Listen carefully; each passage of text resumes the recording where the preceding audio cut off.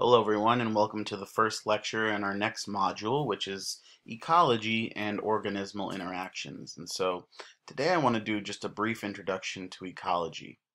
When we look at our planet, we notice that it's covered in different ecosystems, and we know that an ecosystem is different because the temperature and the weather, the climate is different, but also the things that live there are different. The organisms that live there are well adapted to their environment, but may not be adapted to other environments. And we also know that when we look in our oceans, that they are teeming with life as well. And there are different environments within the oceans and within aquatic environments that harbor different animals. And we know that even the very bottom of the ocean, where no sunlight can reach, that there's living organisms there as well. And so we depend on our ecosystems. We take resources out of the ecosystems and we put our waste back into the ecosystems.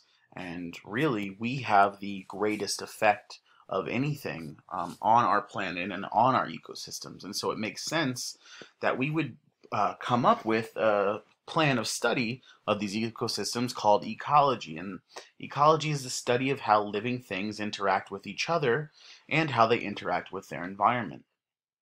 When we look at how life interacts with other living things, we call these biotic factors, and biotic means living. And when we think about how life interacts with non-living things, we call this abiotic factors, or the non-living factors. And so first I want to go through what the abiotic factors are. And abiotic factors affect the ability of organisms to survive and reproduce.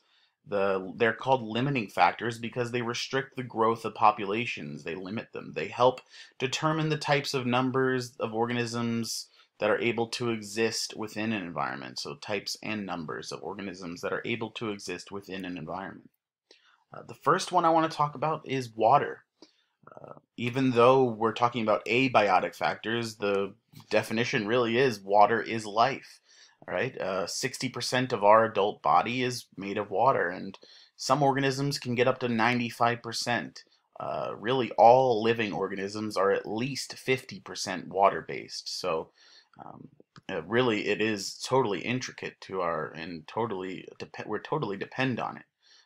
Some organisms live in water. And so they'd be dependent on it just for their environment. Water is essential because other substances easily dissolve into it, and that allows nutrients to be carried to and from cells, and the wastes that cells create to be carried away from them. So when we talk about the next abiotic factor, that's soil. And we might be aware that soils are different from place to place, and they're made up of slightly different sized material. And this can be a big factor to which plants live in a certain area or which animals live in a certain area. So it's just another non-living factor that influences the living factors of an environment. The next is the pH scale.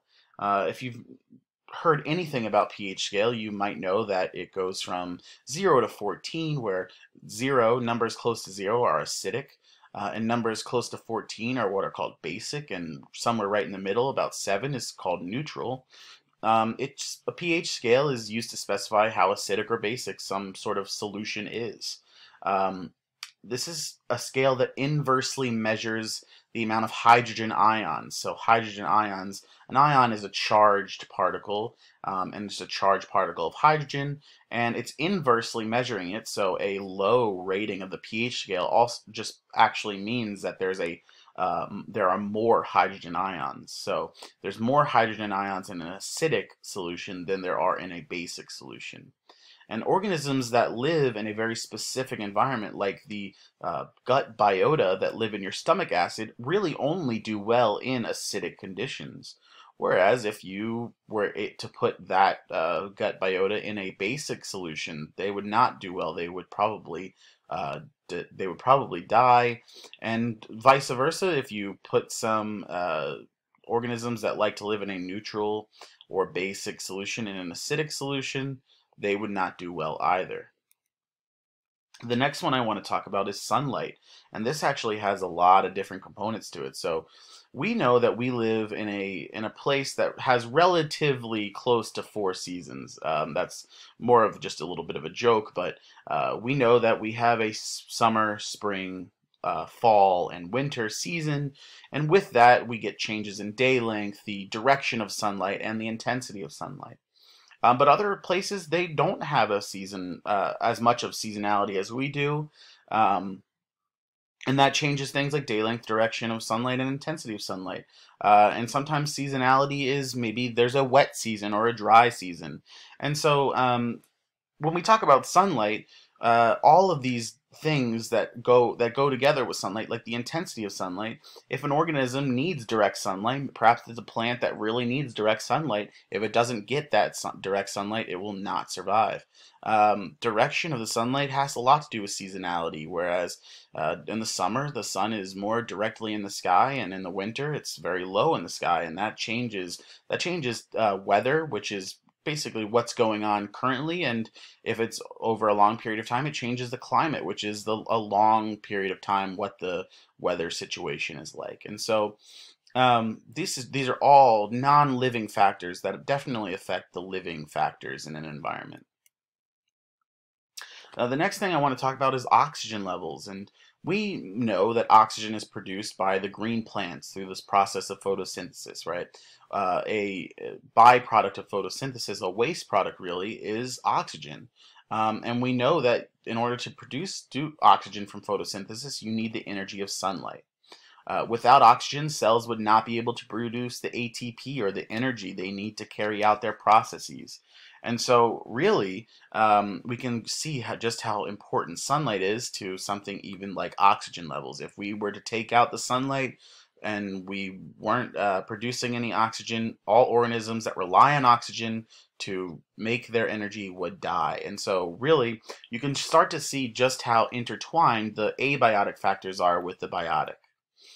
Now, here's a graph, and this is sort of a theory on levels of tolerance. And you could stick any of those abiotic factors that we just talked about into this graph, and you'd get a very similar result. So let's just talk about one. Let's talk about pH. So if we have a organism that has some sort of optimal range, let's say it's 7, okay? Let's say it's 7, and down here is an acidic range, and up here is a basic range. We can see that there is something called an optimal range where at these pHs down here, maybe this is 6, 7, maybe about an 8, an organism lives very happily. It's in its optimal range. It can survive and reproduce at its best, highest rate. We also see a tolerance range, and tolerance means, yes, it can tolerate it, but it's featuring some sort of physiological stress. It's not doing well, and so we can see that the organisms are going to be infrequent. The survival and reproduction of these organisms is going to be less.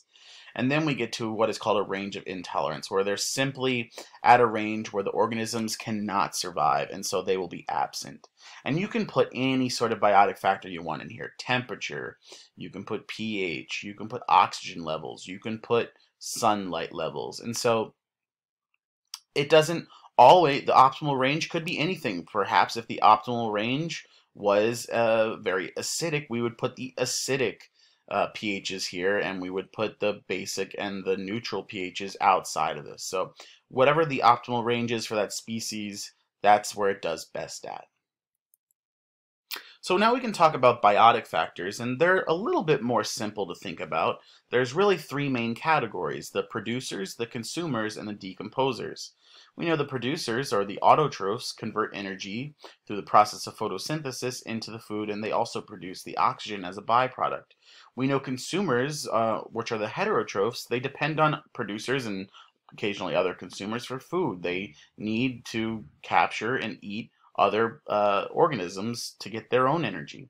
And the last are the decomposers, or the detritivores. When we talked about fungi or bacteria, we said that they break down chemicals in dead bodies back into forms which can be reused by other organisms. And so if any of these 3 levels break down, we would get a massive breakdown of the whole system. And so all of these biotic factors depend intimately on each other. So here's one example of biotic factors, 2 living things that are very, very intimately related. This is a lynx, and this is called a snowshoe hare. The snowshoe hare is incredibly well adapted to its environment. It has this really white colored coat you can see, and it lives in snow, snowshoe hare. And this is a lynx. Now, this lynx is the only organism that can capture a snowshoe hare. And the lynx itself only eats snowshoe hare. And so we can take this data, which we did. We took this data from a trapping company that went back as far as 1845 to 1935, and we looked at the pelts that they captured of this hare, and we were able to see that as this data went up and down, we also found that the lynx data went up and down and matched it very, very similarly.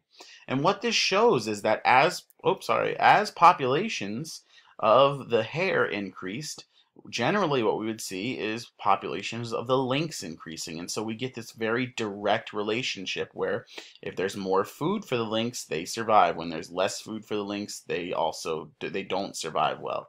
And so it's really this direct relationship of two biotic factors, two living organisms affecting each other. Now, it's not always that simple. In fact, it rarely ever is. And this is what we call a food web. And we look at food webs when we look at things like populations of a single individual, communities of multiple different populations of a single species, I should say, and communities of many different species, and we look at entire ecosystems. We see these lines are how energy is transferred from a primary producer to primary consumer to secondary consumer and tertiary consumers. And so you can add a whole bunch of organisms to this list that's not on here. But you can see that it's not a one-to-one relationship anymore. So it's not always clear, well, what would happen if I take out this organism? What's going to happen to the rest of the organisms? And so it's not usually always that simple. But let's give you one story that we have where we took out one individual from an ecosystem, and it affected every other individual in that ecosystem. And that is the story of the gray wolf in Yellowstone National Park. It was actually hunted to extinction, now local extinction. It was around in other parts of the world still, but hunted to extinction in Yellowstone National Park in the 1930s. The reason it was done was actually by the government because they were sort of putting a big stress on the cattle ranchers there, that they were taking down the cattle. And so the government assisted in hunting these guys down to an extinction. But that caused some unintended results. And one of those was that elk populations started to soar. Now, you might think, well, what's the big deal? What's the problem? It's just some elk. Well, the problem is that even though bears would still feed on elk, the predation overall went way down, allowing for more and more elk to survive and reproduce. And when more and more elk survive and reproduce, the population of the organisms they use for food are affected. And that's a big problem for aspen and willow trees. And really what happens is that the elk decimate young aspen and willow trees to the point where only the adult individuals were around, and when they died, they were not being replaced, and we were seeing almost no aspen and willow in the park. And that's a problem for the beavers. Now, beavers use the aspen and willow trunks and trees and leaves to build their dams. And if you know anything about beaver dams, they totally change what's downstream. And so if you had a river that's flowing this way, and all of a sudden a dam is built, there's no more water flowing down this way, and that causes total different changes to the environment that actually is beneficial for a lot of organisms. That it's beneficial for organisms downstream and upstream. It might make places for fish upstream, and it might make places for other organisms downstream. And so when these guys aren't able to produce their dams, their population goes down, and all populations that depend on their dams go down as well. So about 30 years later, scientists come up with the idea, well, things are starting to go badly maybe we should reintroduce the gray wolf. And so an experiment is put in place where gray wolves are brought back to the park. And scientists were able to document what they call a trophic cascade that follows this. And a trophic cascade is just an event that happens when you introduce or take away an organism, and as it affects every other organism in that ecosystem, in that web of interactions. What happens when one single organism is put back? And so what happens is, well, elk populations are still rising, and that might be a little counterintuitive. How is that good? Well, it's fine if the elk are they're acting differently because they know that they're getting taken down when they go into wide open spaces, so they stay away from these wide open spaces. And what happens is in those wide open spaces, there's no foraging going on, and if it is, it's going on for a smaller amount of time, and that's good for aspen and willow. And what we see is the population of aspen and willow come back strong.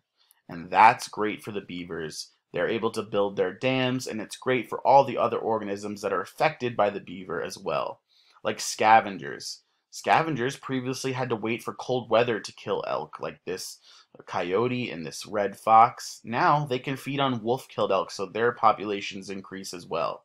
Another thing that happens when you bring back aspen and willow trees is more songbirds come back. When you have songbirds, they're able to affect the seed distribution. When they eat seeds, they can take it somewhere else, and they can affect the ecosystem as well. And so when you get a single population like this gray wolf, that taking it out makes this entire trophic cascade where everything sort of just goes wrong. We call these guys a keystone species. A keystone species is a single organism that can have a massive effect on the ecosystem. And so these wolves really have a just huge impact. And what you can actually see and what they sort of say is that wolves can change the direction of rivers, and that's because the effect of taking them out takes these beavers out as well, which changes directions of rivers. And so it's not just the beavers, it's really the wolves that affect everything else. So lastly, I want to give you a little bit of an example of what ecology can look like. When we assess living things, we can assess them at very many different levels. We could assess them at the individual level. Here's an individual zebra. We could assess it at the population level. Here's a population of zebra. We can assess it at a community level. Here's a community where you've got multiple populations, a population of zebra, a population of wildebeest, a population of giraffes, all living together. They're all being interacted with. They interact with each other. You can assess it at an ecosystem level where we see this is a grassland ecosystem where these guys would live. You can assess it at a biome level where you have these long, large-scale, similar ecosystems on a planet or a world scale. We call those biomes. Or we could look at the entire world, which we call the biosphere. And so we'll talk about all of these different cases as we go on and as we progress. But this has just been a basic introduction to ecology, and look forward to hearing from me on Wednesday for our next lecture.